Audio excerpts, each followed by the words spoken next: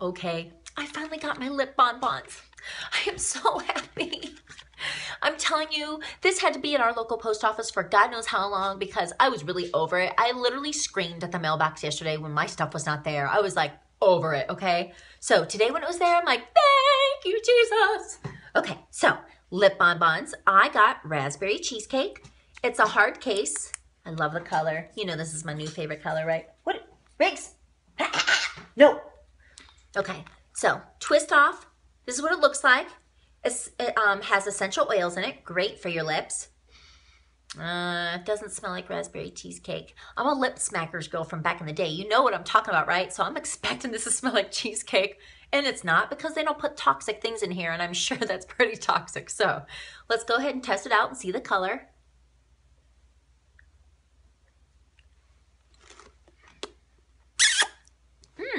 That's perfect. Just a little touch of pink. I really like that. I think less is more. Seriously, all the time. You can obviously tell I'm always like, but especially once you're in your 40s and such, it's always better to go a little lighter. A little tint of pink or rosiness to your lips at all time is super important because you kind of lose that color. Your lips get a little more wrinkly and dry. So just putting on a little touch gives it just kind of a youthful look to them again. And so this would be a great thing to always have in your purse. So anyways, I was off topic. We've got our new lip bonbons. Don't worry about what color you get because they're just a tinted balm. So you're really not going to go wrong with anything. They also came out with the bronzers, right? And I'm just seeing now that the Riggs, son of a gun. Sorry, my dog really loves me and I love him. And he likes to, I don't know, do whatever he wants when I'm doing videos, I think so. Okay, so we got bronzers. There's sprays and there's lotions.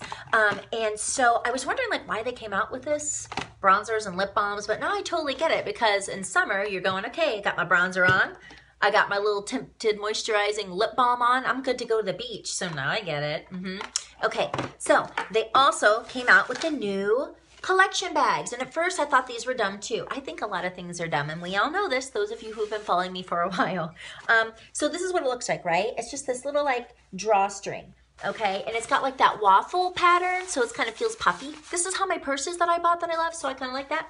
Now it comes in another bag. That's what's so cool. And that little bag like would hold all your lotions and stuff if you wanted like your bronzers. I thought that was cool. So you basically get in 2 bags.